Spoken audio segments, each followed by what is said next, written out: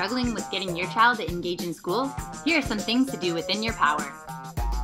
There are 3 parts of creating a system for your child that can be effective. Picking motivating reinforcers, a visual system they can see to know when they will get that reinforcer, and setting clear rules on how the system will work. A reinforcer can be anything your child wants to work for. iPads, activities, and control over choices have all been shown to work with some of our students.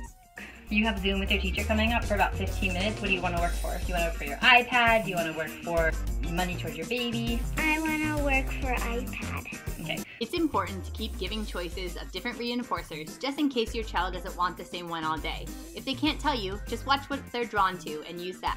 Okay, girls, your morning iPad time is over. We have a couple more minutes. No, but you guys can work for it during school if you want to. Put them away. Make sure you only offer something you can withhold if they don't earn it. Basically, don't have them work for something you're gonna give them anyway. Token systems map out for your child how long it's gonna take until they get their reinforcer. They also allow you, the parent, to have continual interaction and positive praise as you give them each token. So let's do iPad, 5 minutes, okay?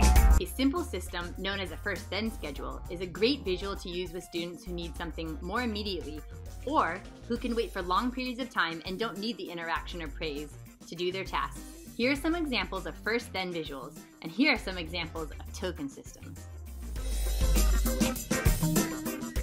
If you really want to go for it and your child has a good understanding of a token system, you can create a more advanced system with points or dollar amounts that they can get and buy certain reinforcers. All the stuff I already talked about is important, but it won't come together without a clear demand. Make sure your child knows exactly what they need to do to earn their tokens or reward. If it helps them to check in, you can ask them to repeat how they receive their reward.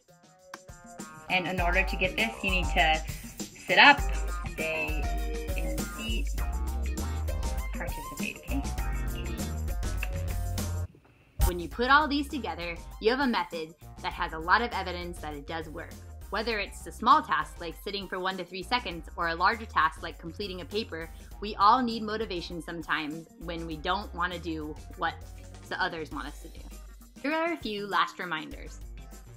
Make sure you give your child the reinforcer as soon as they earned it, and check in regularly to make sure they still want what they said they did. I love how you're staying in your seat and you're sitting up and you're participating. I'm going to give you another X. You did really, really great. Look, your last 5 minutes is up. Here you go. Good job. Thank you. Don't make any empty promises. Only promise and make requests you can follow through with. Also limit access your child has to what they like best.